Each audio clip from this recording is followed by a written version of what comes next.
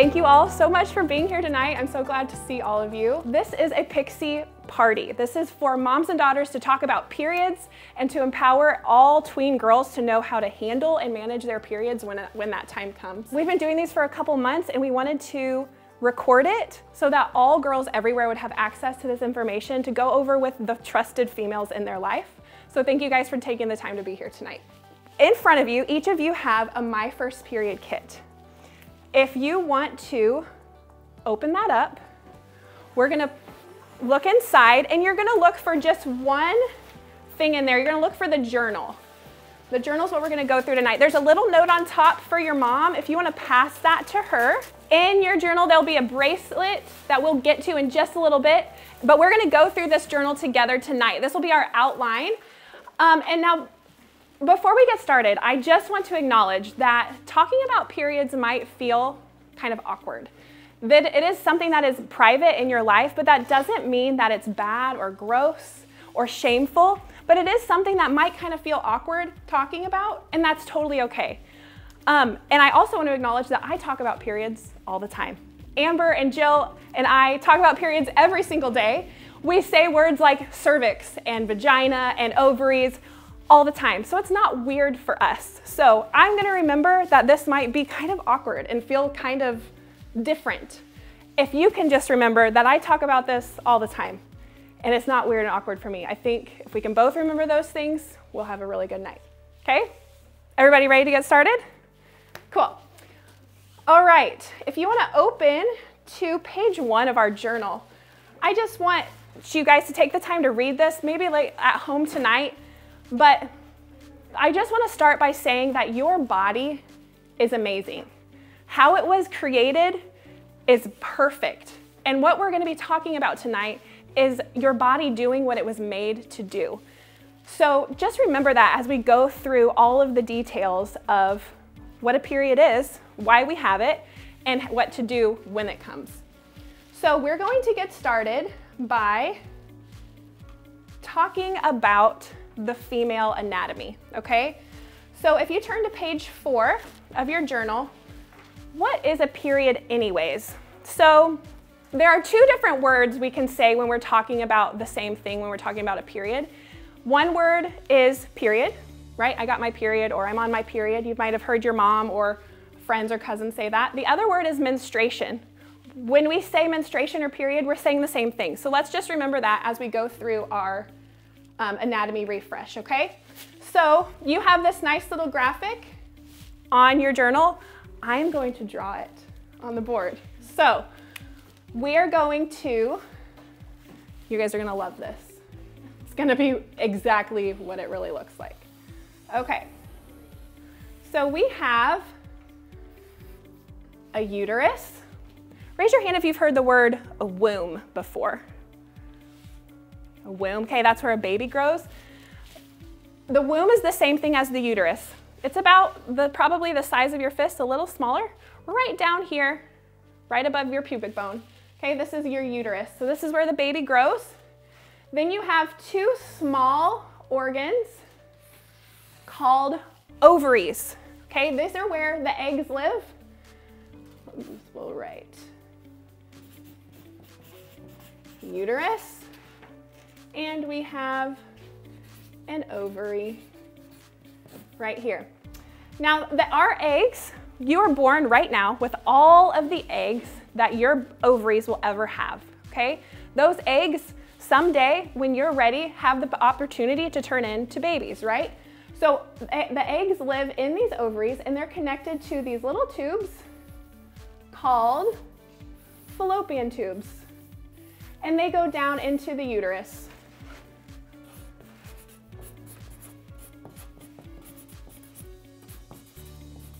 All right, so we have, everybody repeat after me. Uterus, uterus, ovary, ovary, fallopian tubes. fallopian tubes. Now right here, we have another little friend. This is called the cervix.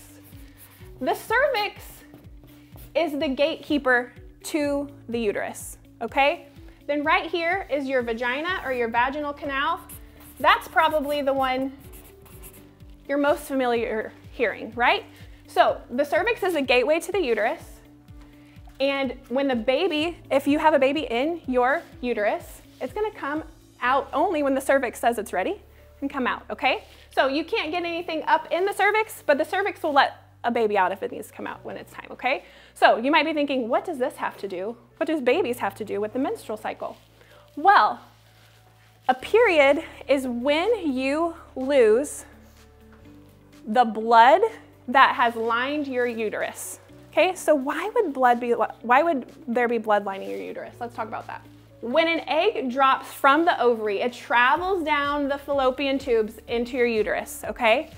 And your uterus is working to make a really, really comfy, cozy landing spot for that egg if it wanted to turn into a baby, right? Now, it's making a home for the egg to grow and have a soft bed to turn into a baby if it's gonna turn into a baby. If it's not going to turn into a baby, this comfy, cozy lining that your body made inside the uterus has to come out, right? Your body says, okay, we are not having a baby, so we are going to take this comfy, cozy bed for the baby, and it's going to go down through your uterus, through the cervix, out your vagina, and that is a period. Okay, so it comes out as blood, and it will happen about once a month. So your body says, we're gonna drop an egg, goes down, doesn't turn into a baby. Your body signals it's time to clear out that extra lining, and that is what your period is. This is all of our internal anatomy. Now let's talk about our external anatomy. So right here, this is your vagina. Now, you do not pee out of your vagina. You actually have 3 holes. Okay, so you guys can actually turn the page. There's another diagram. You have it's called a urethra. That's where you pee from. We have our vagina, which is where we have our period from, and then we have the hole that we poop out of. So you can pee when you're on your period. You can poop when you're on your period, and they're not coming from the same place. Is everybody adequately giggling now? It's okay to laugh. Okay, so every girl everywhere, this is what they have right down here. Again, it's about the size of your fist.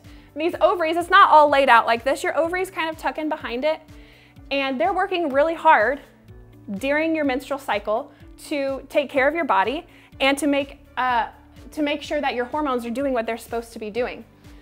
So how much blood do you lose during your period? It's not as much as you might think. It's only a couple teaspoons. And when you first start your period, it's not actually going to be that much. So I want to take a minute. We're going to ask the moms to think about their first period. Okay? Think about how old you were. Don't say anything to your daughters.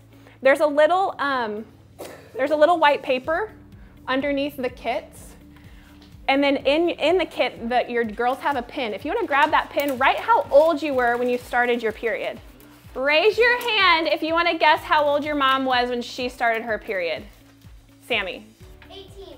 18. Naomi, how old were you? 13. 13. Sylvie, how old do you think your mom was? 13. Amanda?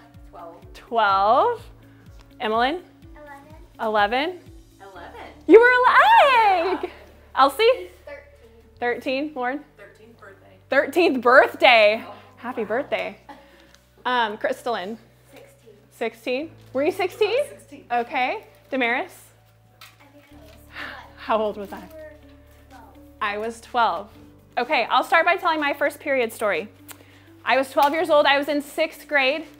I came home from school one day, and I went to the bathroom, and I thought, I pooped my pants, and I didn't know it. And I was mortified. And I went to my mom, and I said, I pooped my pants, and I didn't know it. And she said, I think you would know that. And I said, no, you need to look at my underwear. So I went and I changed my underwear, and she said, oh no, you did not poop your pants. You started your period. And so that always stayed with me, because up until that point, I had thought you're gonna bleed and it's gonna be red. But when you start your period, it's more than likely that it'll probably be a brown color. And that's just older blood, and it's totally normal. Do any other moms have any stories like that? Any first period stories you want to share? Yeah, Erica. Well, I was 11, and it was the day of my best friend's pool party. Oh no. And so we were getting ready for the pool party, and I went to the bathroom and saw something in my underwear and went crying to my mother, not knowing what it was. And she was like, "It'll be okay. You probably don't even need anything." And she was right. I just wore my swimsuit and went. All's well that ends well. Yep. Anybody else? Does anyone have another first period story they want to share? Amber? I can share mine. I was at my grandmother's house. Thankfully, I had an older sister who told me what to expect. I was at grandma's house and I didn't know what to do, so I just go through the cabinets because I know I'm supposed to have like a pad maybe, and I get these pads out of and they are like this gigantic and this thick, and I'm like, what is going on in my life right now? So I'm like putting it on and I'm like, oh. Was not excited at all. So tonight we are going to go through this first period kit so that when you start your period, you know exactly what to expect, how to handle it, and that you will have no problems, that you're going to be ready for it.